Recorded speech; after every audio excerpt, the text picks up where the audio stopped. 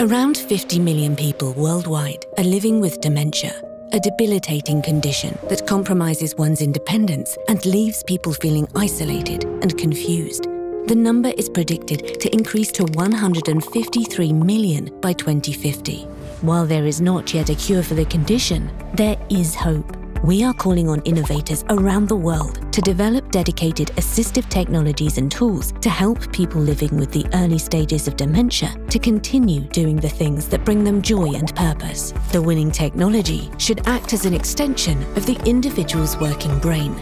Intuitive technology to empower them to continue living at home and doing the things that matter to them as long as possible. Removing barriers to the things in life that bring them joy. Helping them overcome difficulties with communication and social interactions. Easy-to-use technology that keeps them connected and socially active. Enabling them to carry out essential activities of daily living. Adaptive technology that empowers them to stay independent so they can have agency, dignity, and purpose in their lives. We need to work together, and we need to bring fresh ideas into the fray. We encourage all innovators to take part, regardless of prior experience with dementia-related technology.